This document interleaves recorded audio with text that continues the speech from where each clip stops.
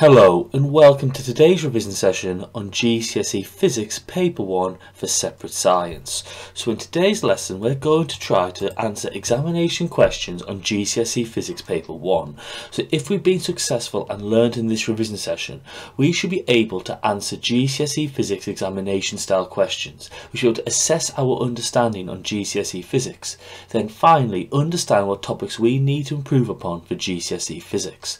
So when you're preparing to carry out this revision session, you should place your work in a piece of paper with two sections. Now make the section on the left hand side larger than the section on the right hand side.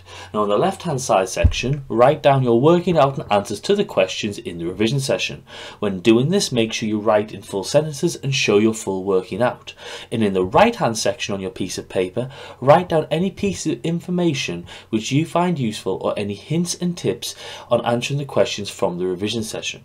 Now what you should then do is, after the revision session finishes, write up these notes into a revision session for you to use independently. So let's have a look at some questions which could come up on GCSE Separate Science Physics Paper 1. So we'll look at our first topic, which is energy. So figure 12 gives information about the production of electricity in the United Kingdom in 2016. Now the UK government signed the Paris Climate Agreement in April 2016. The agreement commits the UK to reduce the amount of carbon dioxide released into the atmosphere. Explain which energy resources in figure 12 should be used to meet the UK's commitment to the Paris Climate Agreement. So pause the video now, then unpause the video when you want to go through the answers. Right, so when you're looking at this question, you need to ensure that you discuss the different energy resources indicated on this figure 12. If the question asks you in an examination to refer to a particular figure, such as a table or a graph, you must do that in your answer. So what you should be saying is that for nuclear, that there's no carbon dioxide released when generating electricity, so there's no greenhouse gases produced. Also, it is a reliable energy resource. It has a high energy density, so it means that there's more energy released with uranium per kilogram. It's always important you mention the idea of per kilogram. Already that the power stations have been built for nuclear, and therefore more power stations are also being built, which means that therefore the infrastructure is in place. Whilst for wind, okay, no carbon dioxide is released, so therefore there's no greenhouse gases released. This is a renewable energy resource, and also there's no fuel costs once the actual wind turbines have been built. Now you should notice on this particular figure 12 there's also gas and coal, but because they release greenhouse gases, which is a fact you've got to be aware of, you wouldn't have that as an answer in your question. Right, next question. So on average there's enough wind in the UK each year to supply all of the UK's electricity needs. Explain why the UK may still need power stations that use fuel to generate electricity. And then all European countries signed the Paris Climate Agreement in 2016. In the future some European countries will only allow electric vehicles. Suggest how this is likely to affect methods of electricity generation in these countries. So once again, pause the video now, then unpause the video when you want to go through the answer. Right, so again you've got to think about the idea of the pros and cons of wind energy. Now when you have your physics exam, you need to make sure you know the pros and cons, the advantages and disadvantages of all the different energy resources that we use in this country. So for wind, what is the major issue with wind? That wind is unreliable, to be unable to meet the demand when the wind speed is low. Okay, or when there's no wind, and you're unable to maintain the base load at all times, which means you can't use it for all of your electricity needs. You will need something as a reliable supply which will always meet your energy demand. Now in the next question you've got to think about why electrical vehicles will affect electricity generation in these countries. So it's the idea that if you're only going to be using electrical vehicles, well then the electrical generation will need to increase to meet the higher demand. But we need to keep maintaining our Paris Climate Agreement, which says that we can't be releasing CO2, so therefore we've got to pick energy resources which do not release CO2. So you would say something such as nuclear, wind power, or another stated renewable. Always remember when you're answering a question to link it into that question asked. Next question. Explain two advantages of using undersea tidal turbines to generate electricity rather than burning fossil fuels. So pause the video now, then unpause the video when you want to go through your answer. Right, so again, like mentioned before, you've got to think about the advantages and disadvantages of the different energy resources that you can find in the United Kingdom and in the world in general. Now you'll notice that it's 4 marks and the question says explain. So you won't just get marks for just stating an advantage, you will need to explain why it is an advantage. So let's look at a couple of the answers. Firstly, you could say that tidal energy is renewable. So the importance of this is that you won't run out of the source, unlike fossil fuels. Another advantage would be you don't emit carbon dioxide with tidal, so therefore it won't contribute to climate change. It doesn't emit any sulfur or nitrogen oxides, so therefore it will not contribute to acid rain, which is another advantage you can discuss. It doesn't use fossil fuels, so there's less impact on the environment in terms of extracting them out of the ground or from under the sea. And it doesn't produce particulates, so there's less effect on the health and the environment. So again, it's very important you know the advantages and disadvantages of every single energy resource, and I can explain why that's an advantage and why it's a disadvantage. Let's look at the next question. A gas-fired power station has a power output of 50 megawatts. Calculate the energy transferred during 24 hours. So pause the video now, then unpause the video when you want to go through your answer. Right, so with this type of question, I note that it's 4 marks. So you've got to understand there will be some form of trick or issue with the question. So the first thing you're going to have to do is write out your equation. Now you need to memorize this particular equation, but you should be aware that energy is equal to power times by time. Now the next thing is you will check for your prefixes. Now if you look in the answer, you can see that we've got 50 megawatts. So straight away you need to convert your megawatts into just watts. Now mega means million or times 10 to the 6. So you've got to write energy out as 50 times 10 to the 6. And then the second thing is we look at the units. Now watts is fine, but hours isn't, because we don't work in hours in physics, we work in seconds. So you're going to have to convert 24 hours into seconds. So you do 24 times by 60 times by 60, because there are 60 seconds in a minute and 60 minutes in an hour. So we'll get an answer of 86,400. So once we've got our values in the correct form, we then place it into our equation. So we then say 50 times 10 to the 6 times by 86,400 is equal to 4.32 times 10 to the 12, which you can just write out as a standard answer, and there you go with your response. Now again, what you've also got to do with your answers is check that this looks right. Now again, 4.32 times 10 to the 12 is a very large number, but it's how much an entire power station produces in 24 hours. So it is probably going to be right. So you can see, if you just check your answer, you can make sure you've got you in the right ballpark. You've probably done your calculation right.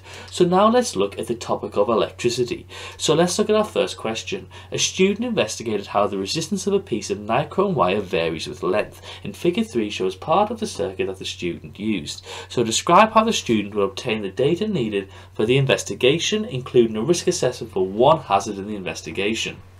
So pause the video now, then unpause the video when you want to go through your answer. Right, so let's have a look at answering the following question. So what would you do here? So it's 6 marks and you've got to write out a method. So what you're going to have to do is identify what your dependent and independent variables are, which is always important for every investigation. So in this investigation you would note that the length is going to be the independent variable, as that is the thing you are changing, the length of the actual wire, whilst you've got your dependent variable, the thing which you measure, which is the current and the potential difference. Now you'll note in your diagram that you could use an ohm meter to work out the resistance. However, that's not going to be the case we're going to look at, because we're going to work out resistance from the equation potential difference over current. So you'll measure your potential difference, you'll measure your current, and then you'll use that to work out resistance by doing resistance is equal to potential difference over current. At this point, you will also state how you will vary something. So you'll say you'll vary the length and what you're going to do to measure that length. So you would say you would use a ruler to measure those different lengths. It's always important you state your measuring devices for your independent and dependent variables in any method. The next thing you're going to have to state is that you would do some repeats, because you'll always carry out repeats, because repeats reduce random error. You then plot the graph of resistance against length, and then as a result you can work out the relationship between them. Now the next thing is the question question asks you about a hazard. Now, a hazard is something which could cause an injury in the investigation. So you maybe a high current, which could cause the wire to melt or overheat, which could then cause burns to the skin. Now, how could you reduce that risk? You could either use a low current or turn off the device when you're not using it. Now, again, it's very important you clearly lay out your steps to your method, stating bit by bit, step by step, how you work out these values. Right, so let's have a look at another question. Right, this graph shows how the electrical current through a 12-volt filament lamp varies with the potential difference across the bulb. So explain why the resistance of the metal filament inside the bulb changes as the potential difference across the bulb increases. So once again, pause the video now, then unpause the video when you want to go through your answer.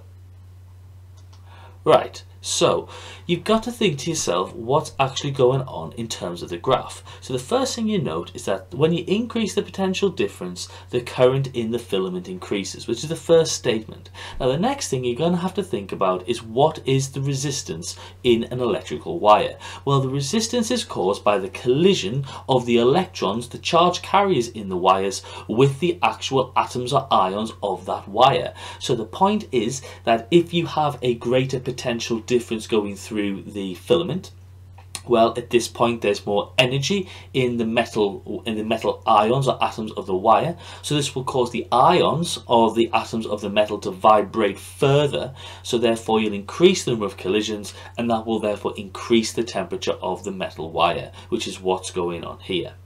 And you can tell that the temperature is changing because the line is curving, indicating that the resistance has got higher. Right, next question. A student investigated how the resistance of a thermistor varies with temperature. So the student made measurements to determine the resistance of the thermistor at room temperature. He used an ammeter and a voltmeter. Complete the circuit diagram to show a circuit the student could use. So once again, pause the video, then unpause the video when you want to go through your answer. Right, so let's have a think about what we need in our circuit diagram. Now, it's important that for your GCSE physics examination, you know what the different circuit symbols are in a particular circuit, so you need to know all of them and state in the specification. So what do we need in this particular circuit? Well, we will need a thermistor, and we'll need to have an ammeter and voltmeter because they're stated in the question.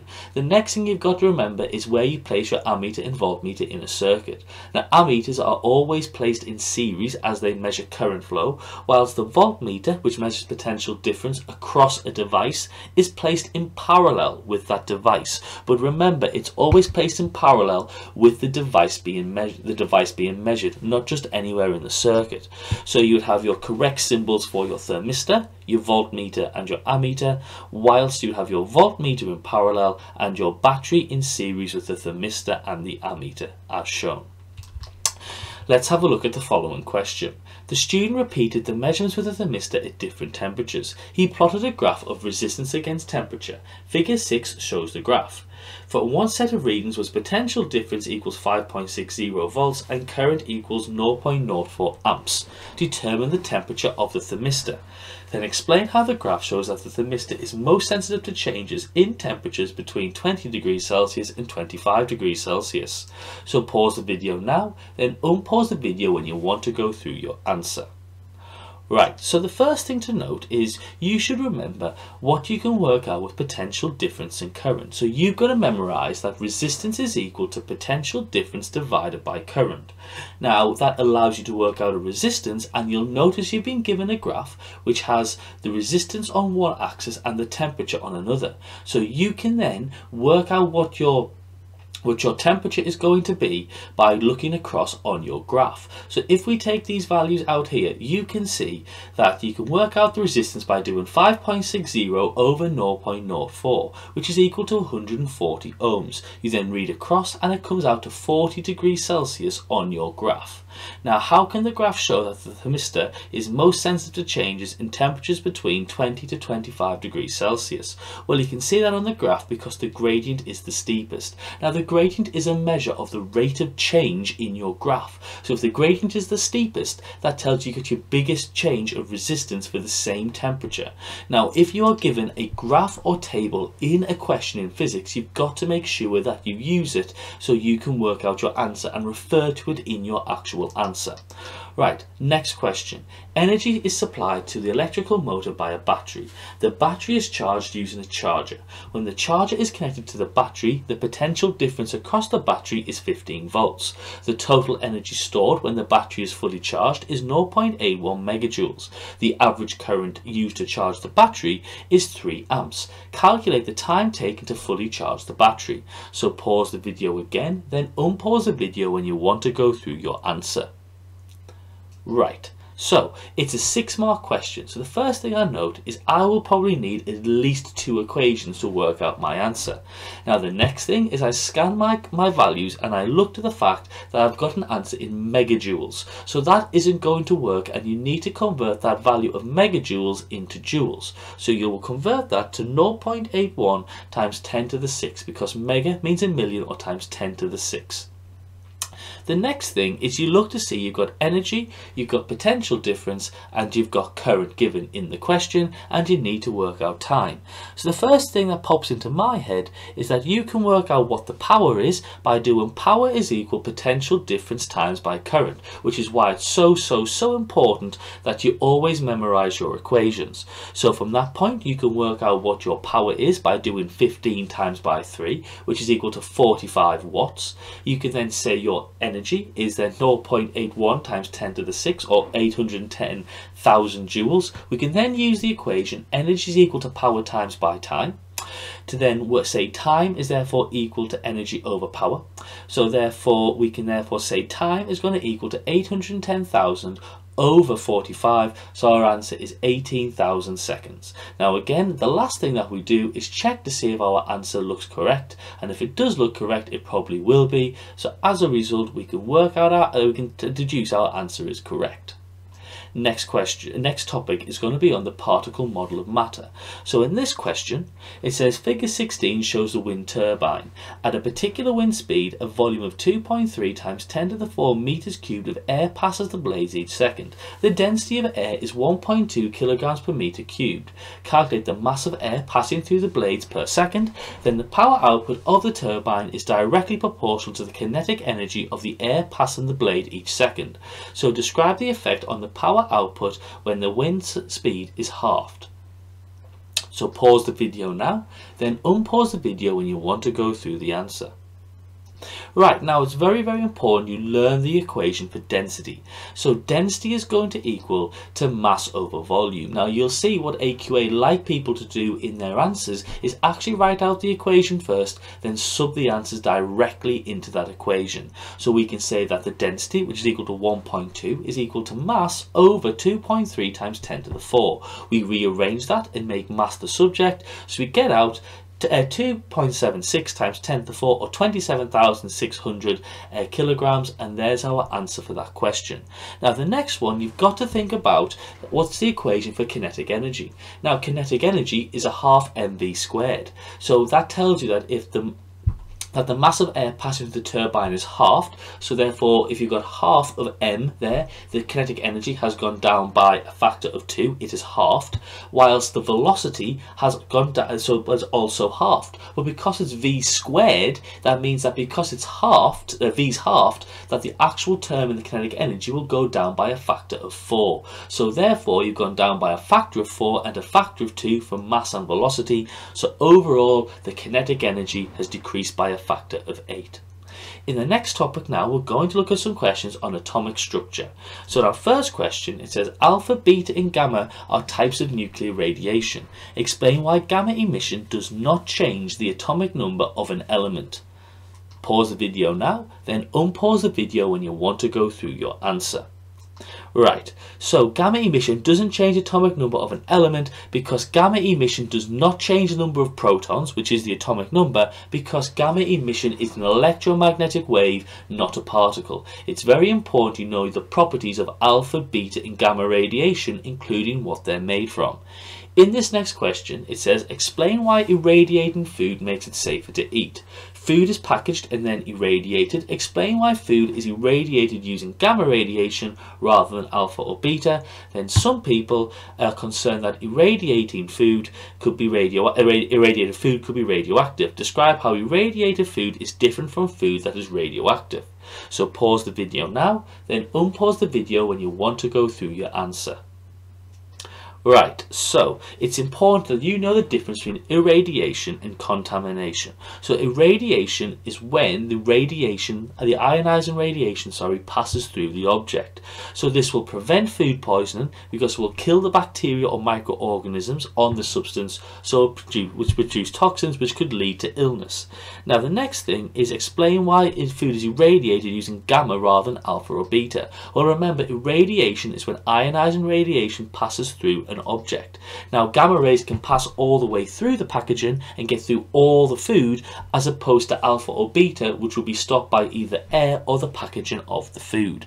And finally, people are worried that irradiated food could be radioactive. Describe how irradiated food is different from food that is radioactive. Now it's important you know whether contamination or irradiation can cause an object to become radioactive. Now if you are irradiated, you do not become radioactive, because if you are radioactive, you must contain your own source of radiation, whilst being irradiated only exposes you to ionizing radiation, not that you're producing your own. Next question. The half-life of carbon-14 is 5,730 years. Carbon-14 is used for carbon dating. Carbon dating can tell us how old some objects are. A skeleton was carbon dated. The results show that there were only 12.5% of the original amount of carbon-14 left in the skeleton. Calculate the age of the skeleton. So pause the video now, then unpause the video when you want to go through the answer.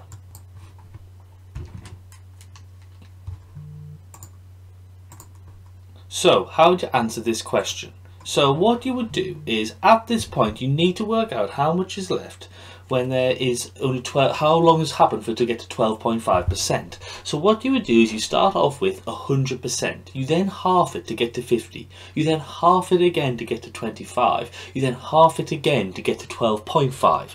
At this point, you work out how many times you've halved it, because each one is a half-life. So 100 to 50 is 1, 50 to 25 is 2, 25 to 12.5 is 3. So therefore there have been 3 half-lives. Now each half-life is 5,730 years old.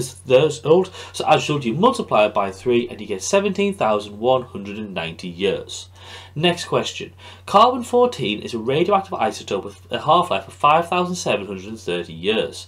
So a sample from a fossilized tree gives a count rate of 20 decays per second, and the tree died 17,190 years ago. Determine what the count rate of the isotope was when the tree died. So pause the video again, then unpause the video when you want to go through your answer.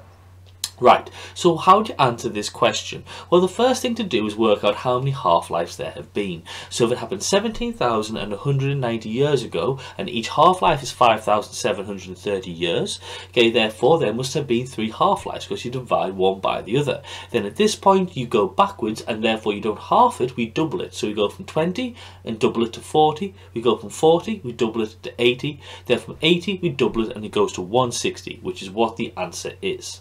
Next question. Figure 10 shows how the count rate detected from the radiation source in the smoke alarm changes with time. The smoke alarm switches on when the count rate falls to 80 counts per second. Explain why the radiation source inside the smoke alarm should have a long half-life. So pause the video now, then unpause the video when you want to go through your answer. Right, so how do you answer this particular question? Well, you've got to work out how long it takes to fall to 80 counts. So when it falls to 80 counts, you can see on the graph by referring to it, it takes 1.3 half-lives to go to that point. So therefore, this means that the count rate would therefore be approximately constant if you had a long half-life, so it wouldn't go below that value as quickly, so therefore the smoke alarm wouldn't go off. Once again, you've got to refer to the actual data in the question to get your response. Next question. What is the difference between isotopes of the same element? An isotope of polonium is represented as such, and polonium-210 emits alpha radiation. Alpha particles can be represented by the symbol 4,2 for helium. An alpha particle consists of subatomic particles. What are these subatomic particles? Then complete the nuclear equation to show the radioactive decay of polonium-210 and use a periodic table to help you. So pause the video now, then unpause the video when you want to go through the answer. Right, so the first thing is just a fact you've got to learn.